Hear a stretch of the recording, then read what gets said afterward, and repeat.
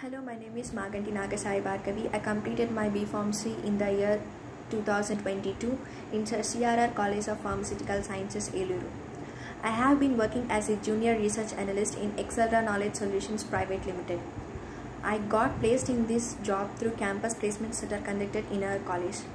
I am really thankful to the Department of Faculty and Placement Cells that helped us to guide in 8 stays in our placement, and I am also thankful to our Training and Placement Cell Officer Sir Vinay Kumar Sir for guiding us throughout the placements.